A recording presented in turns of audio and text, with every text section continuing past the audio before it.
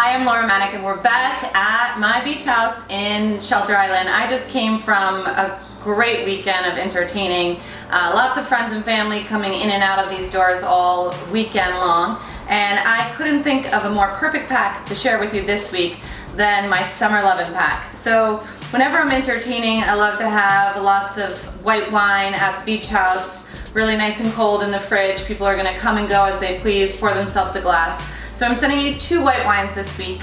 One is a Gruner Veltliner, which is Austria's signature grape. It is a delicious, kind of white, peppery, light, refreshing bottle of wine for after the beach, and summer nights can get really hot, so it's really great to have this refreshing, chillable white.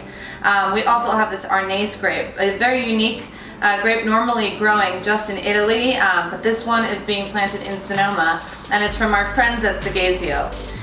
Summer wouldn't be the same without a little bit of rosé at the beach or at the pool, so I'm sending you a delicious bottle of wine. It's from the Syrah and Grenache grape, which is one of my favorites, and it's really a deeper and more complex rosé than you're used to seeing. And then last but not least, you know, sometimes you just want to grill on the barbecue and you need a really refreshing, light-bodied, floral red wine. And so this red wine is from the Dow region, from a grape called Cheyenne, which is also known as Mencia. These wines are fabulous. You can grab a couple of packs, maybe one or two, keep them at your beach, and you'll be all set for summer. So our first wine is Von Haus. It's called Fachel Gruner Veltliner, and Gruner Veltliner is Austria's signature grape.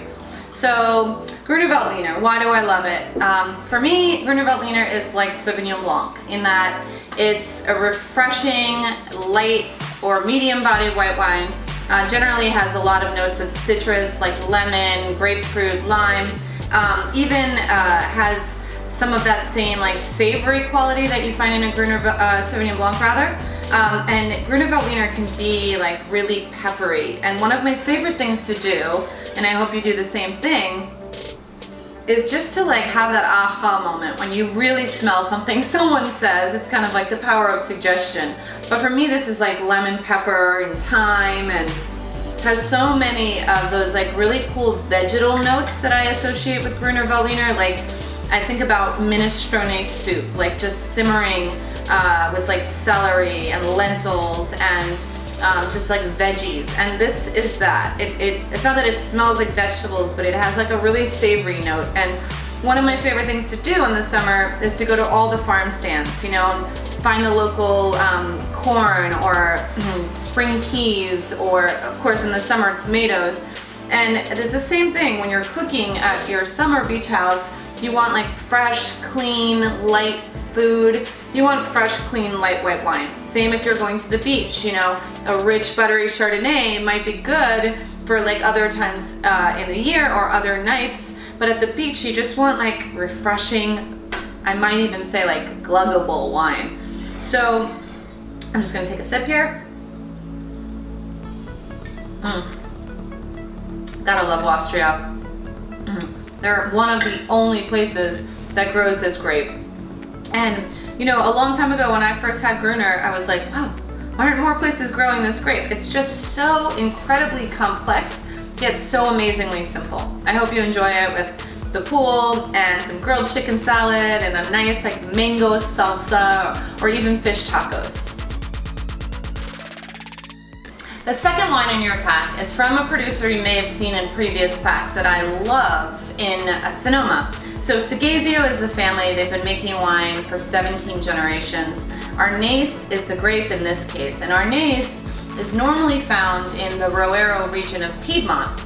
And in this area, which is just northwest Italy, you find this grape. So I love to think of Arnaise as like a really beautiful floral bouquet. It's like white flowers and like some kind of like gardenias and lilies, but at the same time, it doesn't taste floral. Like it isn't sweet, doesn't have like that soapy smell or taste.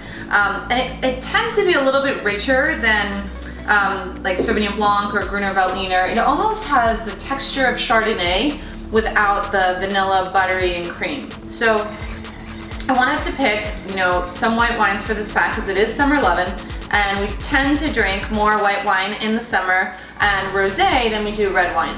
which is not to say that red wine is not appropriate for summer, because it totally is. As you can see, I put one in the pack, but it's just more like as the weather gets warm, people tend to want something cool and cold to refresh them. So this one is definitely the richer style of the whites and maybe more appropriate like after the beach when you're just cooking dinner and you have a bunch of family and friends coming. The texture is like a lemon curd and like creamy, delicious, even perfect for a bowl of, you know, pasta, or if you're gonna do like a clam bake and you want some lobster and corn and fresh like steamed clams. Like this wine has the body and the texture to stand up to heavier foods, but still finishes like almost like with a bitter almond, refreshing, zippy finish. So I hope you enjoy this one.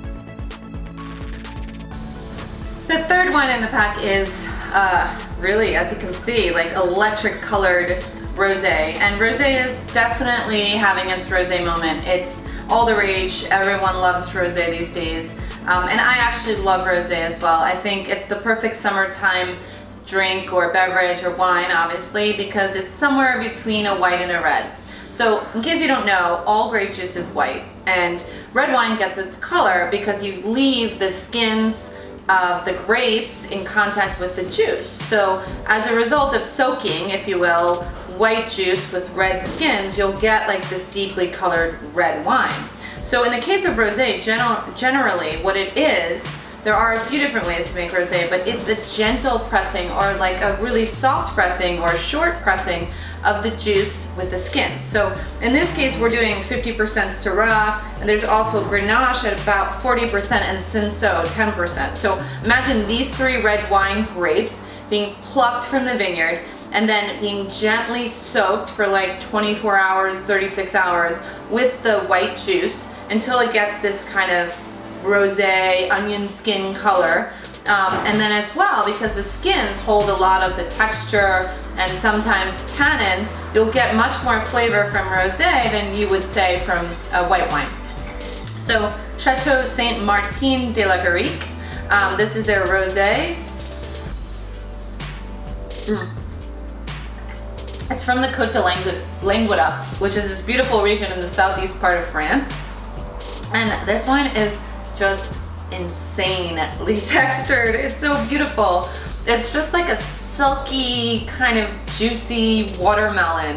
Not that watermelon is silky, or well, it definitely should be juicy, but it has all of those properties of like strawberry and hibiscus and tea, and then just the texture is like, I can't explain it, very much like silk. That's delicious. It really makes you want to just like grab a couple packs of these wines and just like stock your beach house for all summer. Perfect for burgers or for grilled hanger steak or anything, really, just on its own. It's so good. The fourth wine, and the only red wine in the pack, is a red from a region called Dow. Actually, when I was in Dow in Portugal, they actually pronounce it down, like you're going down, but let's just say it's Dow because it's D-A-O. And this is a really cool grape. You might have heard of this grape. It's called Mencia in other parts of Spain, but in this part of the Dow in Portugal, they call it Jaén. And this is a blend of mostly Jaén with a little bit of a grape called Alfachero, which might be the first time you've ever had Alfachero as a result of these packs. And that's one of the things I love most about putting these things together. I'm like, there's no way you're just gonna go into a wine store on your own and say like, I have to have this Jaén, or I have to try Alfachero for the first time. So I hope you are enjoying like trying new things. But this red wine, I put it in the summer pack because I really was thinking about, you know, cooler nights here in Shelter Island and probably at most beach houses, like by, you know, the bodies of water, wherever you are. It gets really cold at night and it's hot during the day and you're just sun-kissed, and you really just want something that might be a little bit more than rosé and white wine, especially if you've been drinking that at the beach all day. And I just find right now I'm super into the idea of taking a light red wine and just sticking it in the fridge and serving it slightly colder than you normally would, especially with summer nights, And as well, like if you're just building a fire and you want like a nice glass of red wine after a long day, this is the perfect wine for you. So let's go ahead and taste it, shall we? I think it's like more the body of Pinot Noir. It's like light and sort of refreshing and silky in texture, but it has a little more a bite at the end. Like, so technically it's called tannin. So at the end, there's almost like this like slightly like gritty texture, like drying out your mouth. Not like Cabernet, not like anything full body, but the wine is incredibly floral. So just like as you're taking a sip, you kind of smell like this really beautiful bouquet of like purple flowers and violets. And actually, it's a great bottle. I mean, beautiful label. And the wines were inspired by these flowers. And like the idea is that these flowers are really very much in the wine, which is why the name is Prunus. This Summer Lovin' pack has pretty much every color of the rainbow. It has a light white wine, it has a richer, kind of creamier white wine, has a rosé and this beautiful like magenta, kind of striking color. And last but not least, a red wine that's perfect for burgers and grills. So I hope you enjoyed this pack, and it's always a pleasure making these videos because I feel like we're getting to know each other better. If there's anything at all that you want to see or hear or learn about via these videos, I hope you let us know on social media at The Weekly Tasting or my own personal @Laura Maniec.